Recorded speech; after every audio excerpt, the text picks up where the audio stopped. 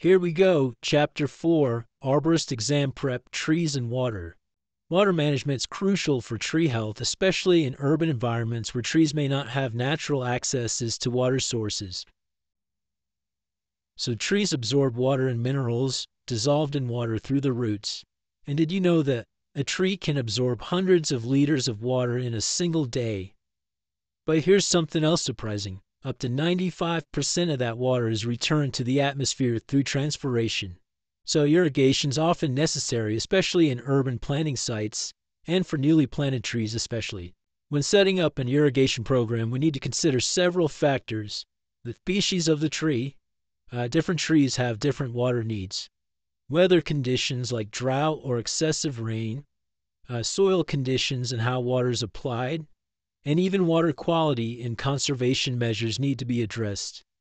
Let's talk about drought. It's a prolonged period of water deficit. Drought can cause root loss, marginal leaf scorch, leaf drop and twig dieback. In extreme cases, it can even lead to plant death.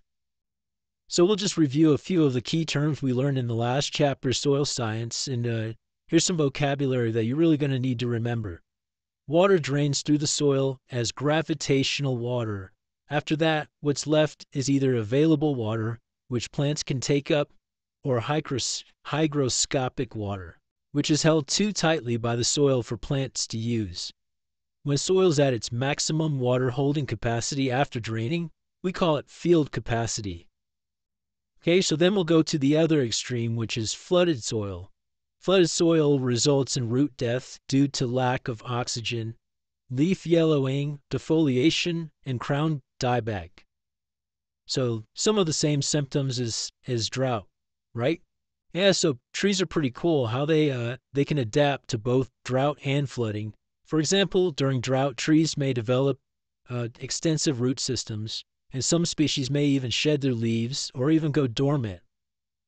So in flooding, trees may have specialized tissues to transport oxygen internally, or they grow shallow roots near the soil surface to access oxygen. And so there's other things that cause drought-like symptoms when they affect the vascular tissue and actually keep the tree from taking up water. So it actually is a drought symptom or a water deficiency symptom.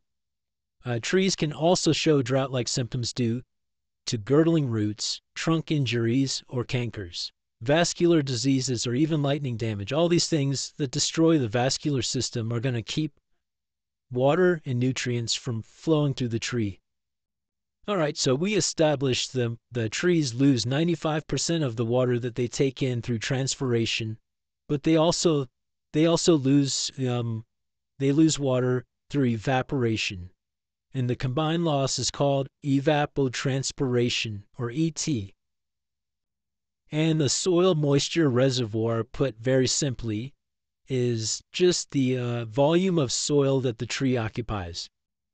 Newly planted trees have a much smaller root system, usually limited to the root ball, so they need more frequent irrigation as the roots grow into the surrounding soil. The frequency of irrigation should be reduced, assuming there's adequate rainfall.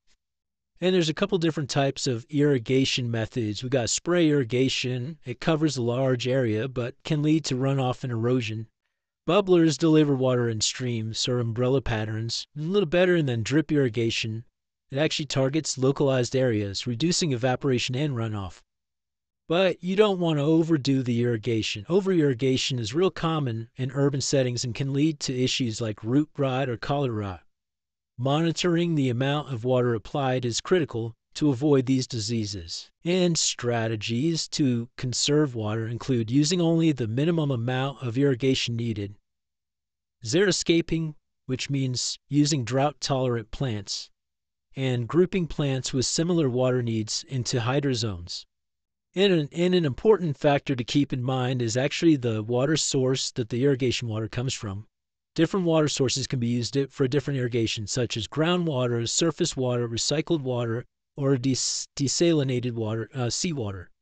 But caution, recycled water may be high in salts, which can raise soil pH or cause plant toxicity. And recycled water is used for irrigation and it helps to conserve our drinking water. So we're not using potable water, we're using recycled water. It may provide elements such as nitrogen, phosphorus, and sulfur, which can benefit trees. But keep in mind, it's also high in salts and other chemicals and can raise the soil pH. It can cause plant phytotoxicity, and it can clog irrigation nozzles.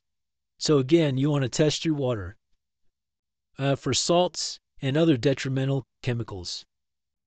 Specifically, tests for soil salinity should be tested regularly, especially if using water from detention ponds, which can have high levels of sodium and chloride salts. If salinity is increasing, it may be necessary to leach the salts out, using a large volume of water.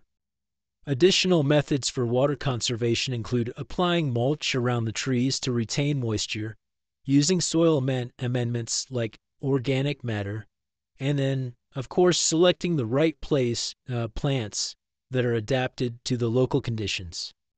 Circling back to flooding, flooding can deprive roots of oxygen and cause root cell fermentation, which produces toxic compounds. It can also lead to root diseases and secondary pest issues like borers and cankers. And that's the short term. Even if a tree survives the flooding, it may face long-term problems like being more susceptible to toppling or developing collar rot. Improving drainage is the key to preventing these issues. So if poor drainage is a concern at a site, there could be ways to improve it, such as adjusting the grade before planting would obviously be the best thing you could do. Planting trees on mounds, you can actually get them up a little bit so that they're not sitting in water if you do have a flooded condition. And you can install drain tiles which remove gravitational water from the soil. And tiles are made of clay, concrete, or plastic. Most of the time in the landscape, they're going to be made of plastic, and depth and spacing depend on soil and planting conditions. Well, all right, we got through it. Trees and Water, Chapter 4. Now we're on to the next one, Chapter 5. Please subscribe and hit the like button. I'll see you next time. Thank you.